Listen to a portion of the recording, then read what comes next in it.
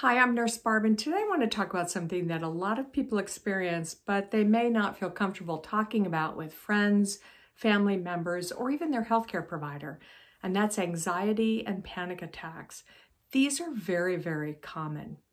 Now, I'm not a psychiatrist or a therapist, but as a women's health nurse practitioner, over the years, many of my patients have felt comfortable enough to share with me some of their emotional challenges, including panic attacks and a lot of anxiety. So I've taken more courses and I've learned more about what causes anxiety and what people might choose to do when they talk to a licensed, trained healthcare provider about their different options. So let me tell you what's going on inside your body when you feel anxious. First of all, it's a normal and natural human emotion, right? Fear is what keeps us alive. It's what causes us to have an instantaneous reaction when somebody cuts us off in traffic, right? Your heart starts to race and you have better reaction time. It's what happens when you get a bad email or you hear from somebody you don't really want to talk about. Oftentimes you know this as a fight, flight, or freeze reaction. So when we're fleeing, our body is gearing up. Our heart rate increases, our breathing increases, our sweat glands start to activate so that we can flee the danger. And back in caveman days, that would be to flee a saber-toothed tiger. So it made sense. But now we don't have saber-toothed tigers around, but we still have the same reaction. And sometimes it can get out of control. But I want to reassure you that not everybody has the same reaction to stress. Some people get headaches. Some people find that their blood pressure spikes. Other people find that they have diarrhea. When I was a pediatric ICU nurse at Stanford and I saw my assignment, I would sweat through my 12-hour deodorant in about 5 minutes because it was so stressful. All of this happens because our bodies release neurotransmitters like adrenaline, and that causes our heart to race. And it can take between 30 and 90 minutes for our body to dissipate that adrenaline. But in the meantime, we're having a panic attack. We can't think straight. Our heart's racing, and sometimes we feel like we're going to have a heart attack, and that makes it even worse. Many of my patients have 2, 3, 4 panic attacks every single day.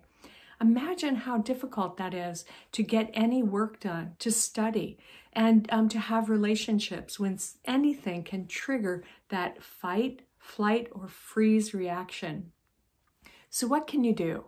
First of all, be kind to yourself. You didn't choose how your body would respond to stress. You didn't choose what would happen, whether you'd have high blood pressure, sweating, or diarrhea. If you're having a panic attack, the first thing to do is try to recognize it and stop and try to breathe very, very slowly.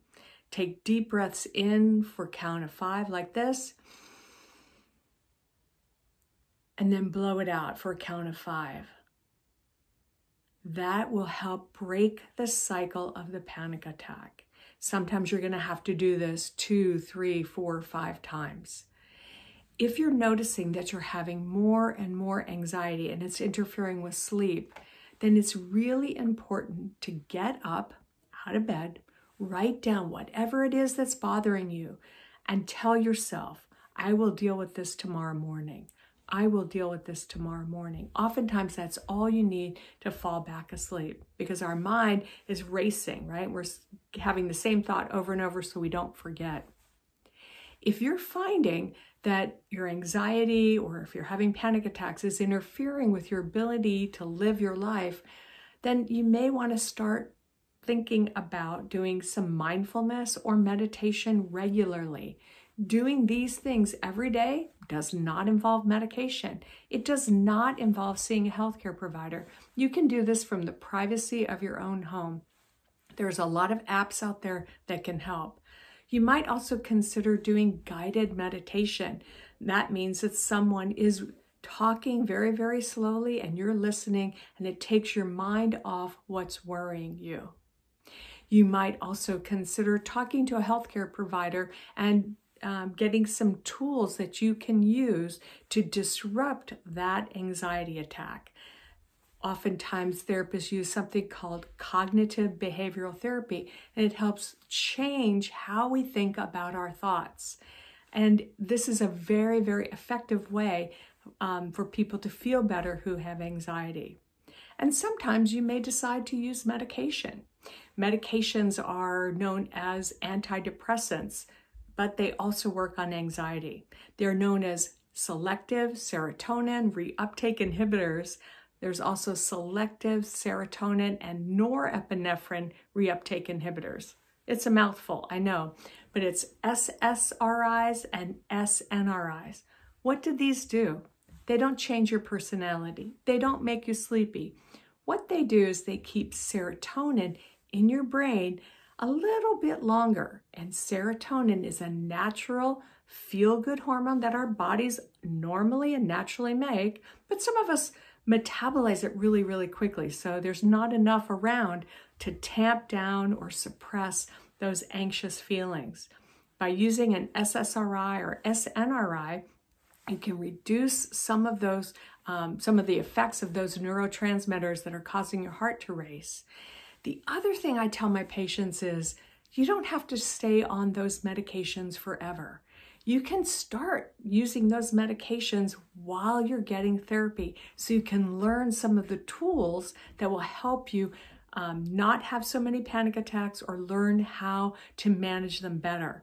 So I have many patients who decide to use medications for 6 or 9 months while they're getting therapy and they're learning how to deal with these anxious feelings, and then they go off. So please think about ways that you might be able to manage this on your own. And rest assured, you're not alone. Many people are struggling with these feelings. You can go to my blog, nursebarb.com, for more information. And please do look for a licensed healthcare provider who can help you determine what's best for you as you manage these normal and natural feelings that have gotten a little bit out of control. Take care, be well, and let me know how it goes.